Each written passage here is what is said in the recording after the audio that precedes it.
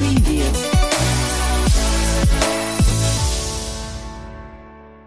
It's not at all easy to fool someone with a magic act, and the task becomes almost impossible when you have the famous magician duo Penn and Teller staring at your act the whole time around. But still, there are a few magicians who have managed to do the unthinkable. So be it the incredible card-in-a-can trick or the amazing shrinking a girl illusion, hello and welcome back. And today, we'll figure out the secrets behind Penn and Teller's most famous magic tricks. The third trick, shrinking a girl illusion. Now the trick you've all been waiting for. The magician named Jean-Pierre Parent performed a trick on the Penn and Teller show and successfully managed to fool the world-famous duo. Here's what they did. Jean-Pierre brings a huge prop on stage, and instead of bringing an assistant, he calls upon Allison, the show's anchor, to be his assistant for the trick. Using that large contraption, he then creates the illusion of Allison's body being compressed into an increasingly shrinking box, the height of a carry-on luggage.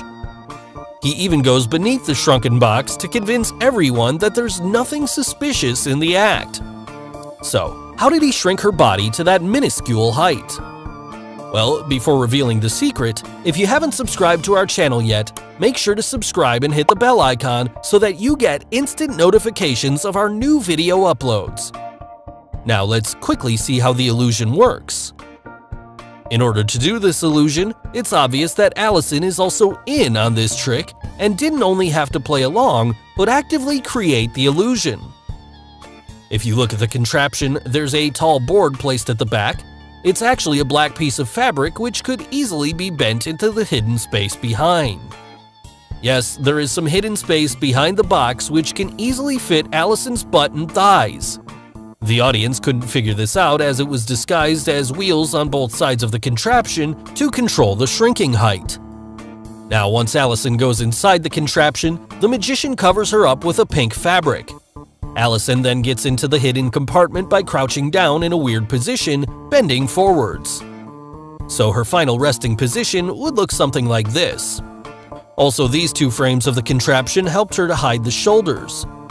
But some of you would say her knees are bent and it's impossible to point the feet forward in that unusual position.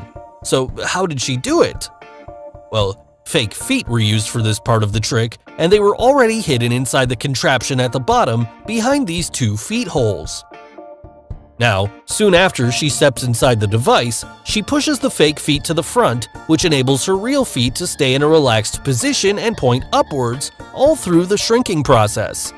And this is how the magician creates the amazing shrinking illusion.